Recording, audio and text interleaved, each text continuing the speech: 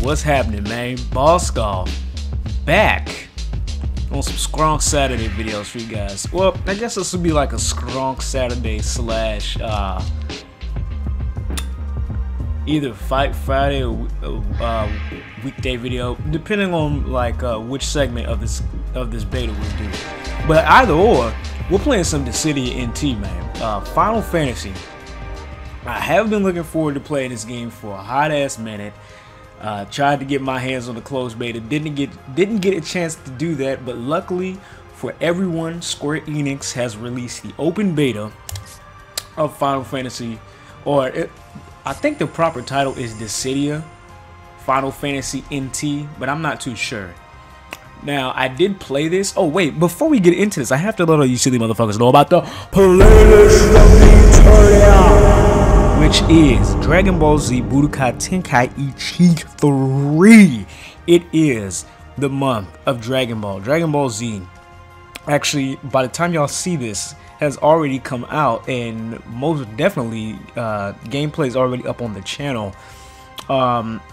It's the month of Dragon Ball, man. Dragon Ball's out, is fresh. So in honor of that, in honor of fighters dropping, we're gonna have Budokai Tenkaichi 3 in the link in the description box down below. So if you like Dragon Ball games, or if you like Budokai Tenkaichi 3, or if you're just curious about it, make sure you click that link in the description box down below.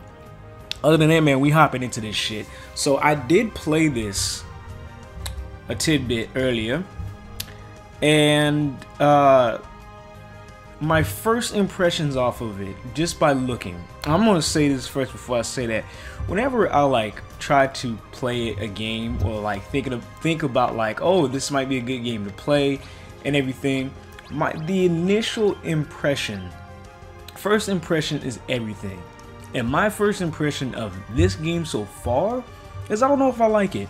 I don't know if it's a good game for me. And I say that for various amount of reasons.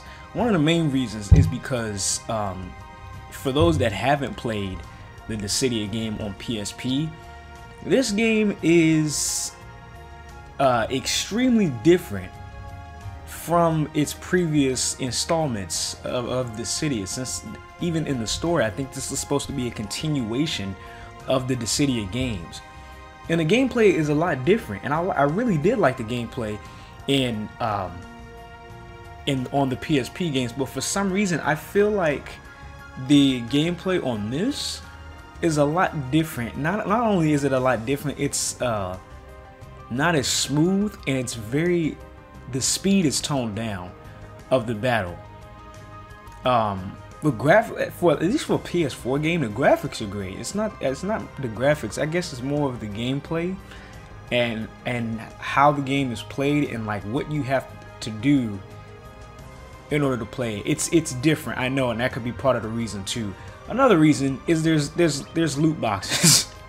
We all know games, for some fucking reason, everybody thinks loot boxes is the future of video games, which that shit isn't. But they got loot boxes in this, and they hide it behind something called a treasure. When you pop into the open beta, at least, it'll probably be like this for the first game, where you pop into the open beta and you get like your first treasure thing. Hopefully I have one. I think I do from training. Yeah, I got 2 treasures from training and doing like the AI battles, and they give you treasures, and this gives you access to I'm assuming, so far I've only got like icons and shit like that, but I'm assuming this gives you access to costumes, specials. Basically, if you ever played a game with loot boxes, i.e. Overwatch or Injustice 2, think of along the lines of that. So you confirm your treasure, right, and you get random shit. Classic loot box deal. Yeah, see, I got a song from Final Fantasy 13. I got the Onion Knight icon from Final Fantasy 3, and I got the Final Fantasy Tactics character, his saying that he says during battle or before battle. I don't like this. I don't like this.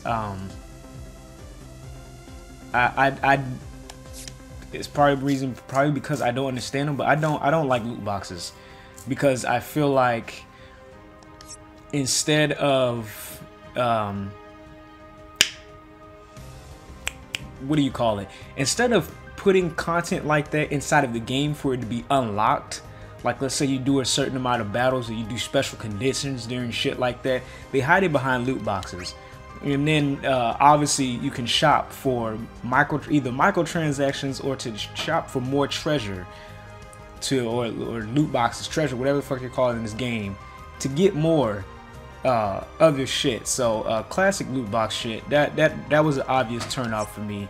So the battle mechanics, the loot box, other than that, so far, at least from what I've seen and a little bit from what I played, it's okay. It's okay. Like I said, initial reaction is I don't like it, but looks and first impressions is not everything when it comes to playing shit like this. So and I just go off that because it was a big difference from turning this on and first playing it and then turning on something like Dragon Ball FighterZ. I touched Dragon Ball FighterZ and I was like, this game's fucking good. And I turned this on and I was like, I like Square Enix, it's Final Fantasy, but it's not as good as what I've played coming from Dissidia Final Fantasy games so far. So with that being said, we're going to get into this. I've only done so far the training and a couple of AI offline battles. Today we're going to start off with the story mode and see if I got some Memoria earlier, and Memoria is apparently how you're able to unlock different content inside of the story mode. So I'm not too sure on how that works. They haven't really specified unless they talked about it in streams, which I haven't watched. So Memoria, this is how the scene is cut out, and it has different areas of the map that you can go through, different stories, and apparently Memoria is what you get in order to unlock different shit within the story. But to my knowledge, the only way you get Memoria is by playing offline battle and possibly online battle, which isn't, it's not too bad, but it's not a good idea, I don't think. So we're gonna hop right into this shit. Yeah, we're gonna hop right into this. Make sure my graphics are good. Okay. Yo, let's ride right into this. Final Fantasy, Dissidia NT. Expend Memoria to unlock. Yes, unlock. Yeah, I don't know if I am cool with that. Having parts of the story locked behind, like you have to play AI battles. But we'll see. We'll see. This is just the beta, and that's what betas are for. I know for like developers and shit, betas are for to test online, fix various bugs and shit like that. But also, I see it kind of like a rental from any other store. I like betas because it's like, okay, I get to try this game out before I throw various monies at it without knowing anything about it. So we're about to see. We're about to find out together. Power acted upon it, bestowing these remains with purpose once more. Thus it shines. Yeah, and they even got new what do you call it, deities. Last time it was Cosmos and Chaos, and this time it's, I don't even know this chick's name and the other guy. I think it's Materia and something else. That was it? That was it. Okay.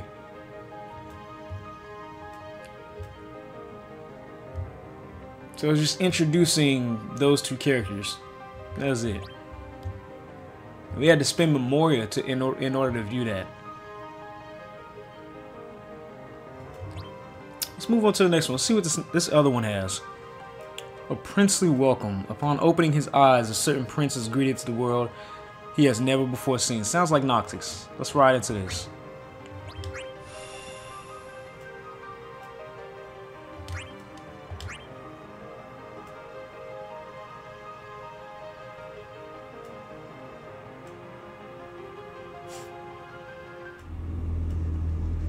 Oh, look who it is.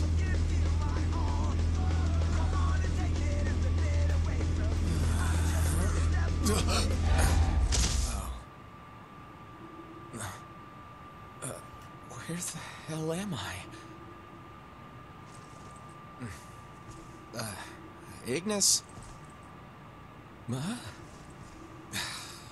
Must be Gladio's doing. What? Where did it... Huh? You the welcoming committee? Huh?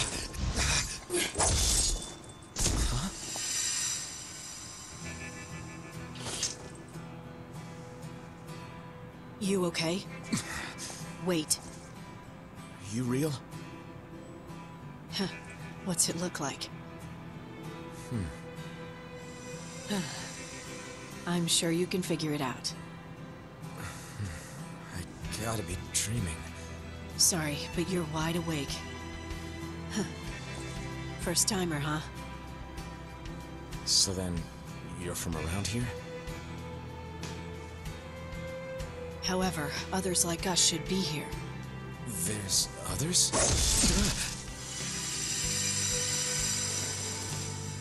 Like him. Is that you, Lightning? And he is... Hey there. a new ally. Welcome to the fight. Ally? Hold on. I thought it was finished. We have been called upon to serve a new purpose. By Cosmos? No, by the heiress of her will. Serve what new purpose? I'll explain on the way. You're coming too. Seriously?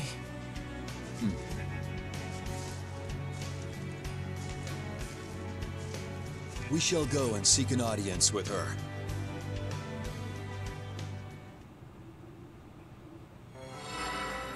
And once again, that's it. So all of these are cutscenes, which sucks. I wish they'd give us a little taste of how story battles are gonna go. But it looks like these are just cutscenes.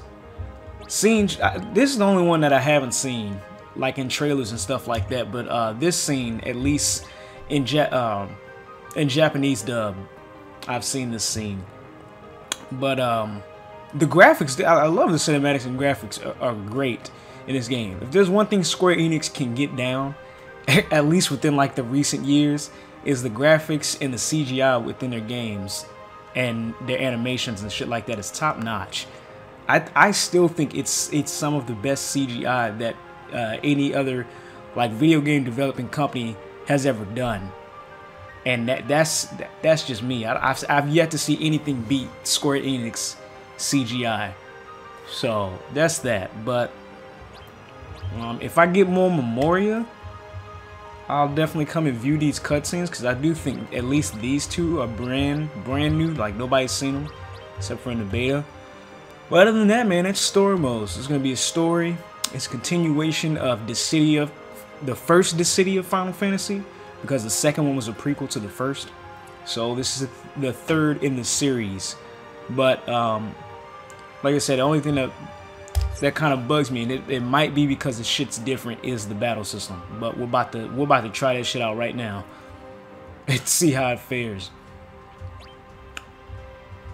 That's how I like it. All right, so let's go ahead and do. I've done the tutorial. I'm not gonna go back and do that.